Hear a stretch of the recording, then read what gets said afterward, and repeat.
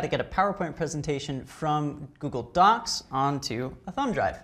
All right, so here we can see it on my desktop. It's my thumb drive, and I'm going to go into Google Chrome and go to my drive. All right, here I've got a PowerPoint right at the top, so I'll check the box and then go up here to More, click the triangle, and click Download. It asks me where I want to save the file. So I'll select my thumb drive, bumpers, and then click Save. Let's take a look at the download window to make sure. There it is, just appeared in the lower left, and it's been saved. So if we go back to my thumb drive and look for the PowerPoint, there it is.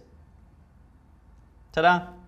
That's how you get a PowerPoint presentation from Google Drive to a thumb drive. Thanks for watching. I'm Skylar.